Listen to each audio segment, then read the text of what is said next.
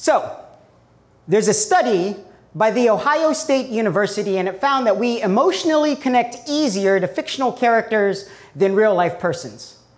So we invest in our pretend friends rather than pay interest to our real ones. Our reflections read like chalk outlines of dreams deferred, and it sounds like misspent coins on wishing wells. So we imagine in career and sleepwalk through job applications and validate our lives by comparing it to those around us, but we alienate those around us, so we end up measuring ourselves by the people we see on TV screens, using the remote to channel flip realities. This is as close as some of us will ever get to having control in our lives.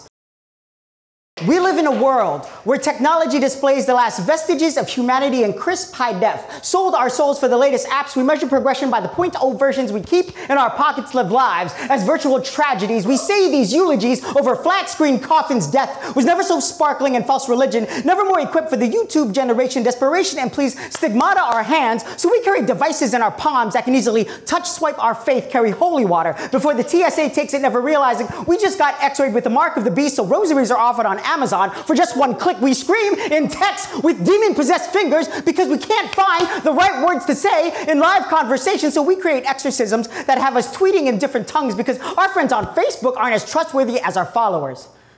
See, religion means respect for what's sacred. Our souls are sacred and our body is a temple. So let me breathe in metaphors and similes like Judgment Day is here and poets are in charge of who gets into heaven.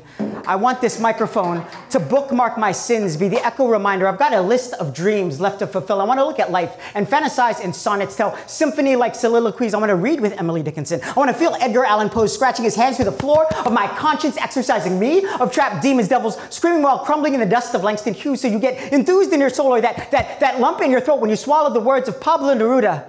Me gustas cuando callas porque estás como ausente. It's Allen Ginsberg howling anarchy so loud your teeth vibrate revolution. There's a reason why my steps on stage feel like footprints in the sand. This is a pilgrimage that'll change your life forever. So let bent halos and clipped wings remind us that we may have fallen from grace, but we are still angels with hymns for a voice. Our Father, who art in heaven, hallowed be thy stage. Thy rhymes are one with alliteration on earth as it is in heaven. See, poetry is a religious experience, and our real life experiences are the notes in a song made of conviction. So ask me why I do this, why I need 3 minutes in a lifetime of apathy, and I will tell you that we see the dead walking all around us, identified by Facebook timelines that read like tombstones. Never realizing that Lazarus in his deepest sleep was awakened by words of passion. He was awakened by words. He resurrected by poetry. Thank you.